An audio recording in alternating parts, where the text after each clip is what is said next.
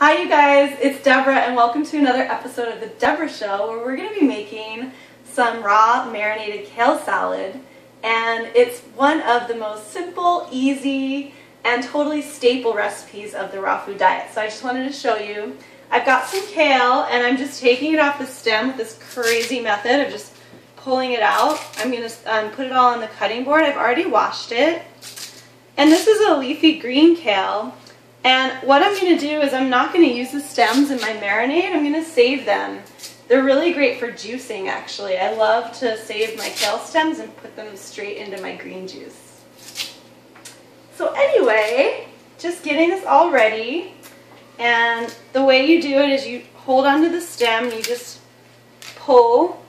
That was kind of a, here we go. It just comes right off. It's pretty wild. So this is one bunch of kale that I've washed, and now I'm going to chop it up in little bite-sized pieces, and I'm going to be putting it into the bowl.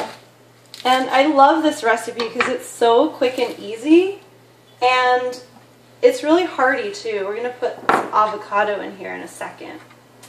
So what we have is, oops, one of my kale flew into the olive oil. We're going to put a tablespoon of cold-pressed olive oil into our salad.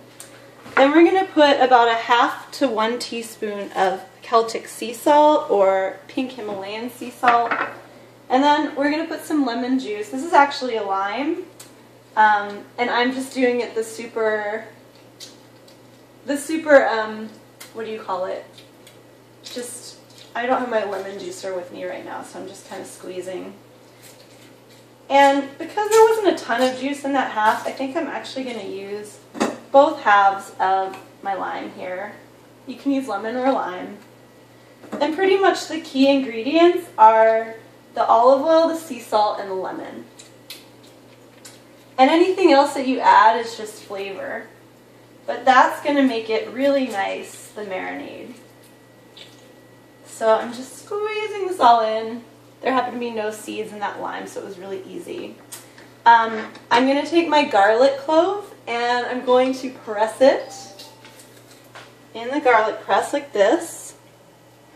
And I actually like to use the knife just to scrape that off of there. And then this is a really fun press. I like it. You can kind of readjust and then get a little more out and scrape that off. I just use 1 garlic clove, and then I'm going to put the rest in there. The reason I'm not washing my hands yet is because we're about to get really messy, and one thing that I don't always advertise to people is I'm actually attuned to Reiki, which is an energy healing, and really all of us have the capacity to heal with our energy and put our love into the food, and the kale salad is really a great chance to do that. So I've opened up my avocado.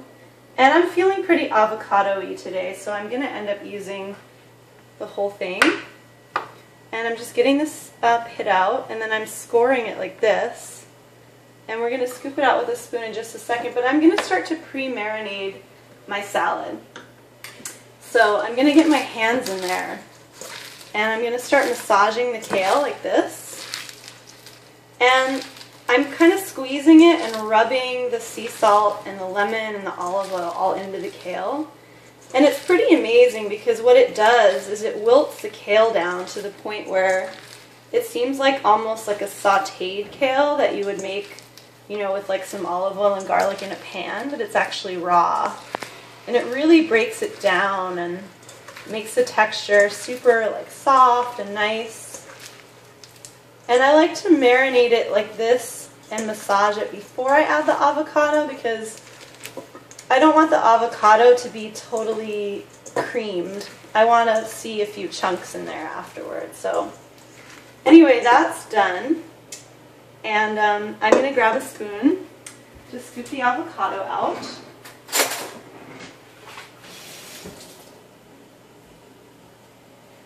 And so we have our avocado over here. So I'm just going to scoop that in. And this is kind of a small avocado, so I'm going to use the whole thing. So that's in.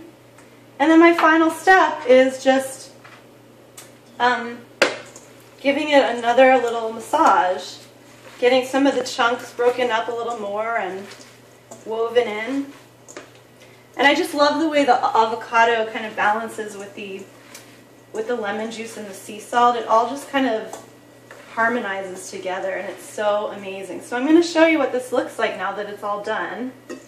This is my very special bowl that I bartered with someone at the Michigan Women's Music Festival probably in like 2001 that I've saved all these years. I think the other ones I got from her all broke, but this is the one that's lasted. So I'm going to grab my serrated knife and I'm just going to decorate a little bit. I've got a really nice heirloom tomato that I got from the local farmer's market. And I love garnishing. Right now it's summertime here in Southern California, and tomatoes are just like the hot item. So this one is super juicy.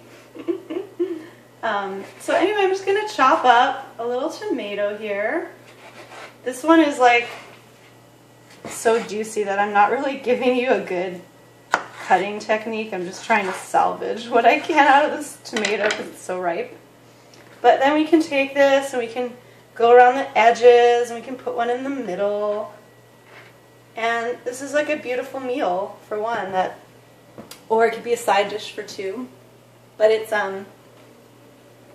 kale salad, marinated kale salad. It's one of my favorite just staple recipes, and one that I hear over and over that people remember, like, oh, you taught me how to make kale salad. That was like the best life skill I ever learned. And it really is. And you can eat it like this, or I sometimes will take a nori sheet, a raw nori sheet, and roll it into a nori roll and eat it like on the go. So that's a great way too. So thanks guys, and have fun making your kale salad.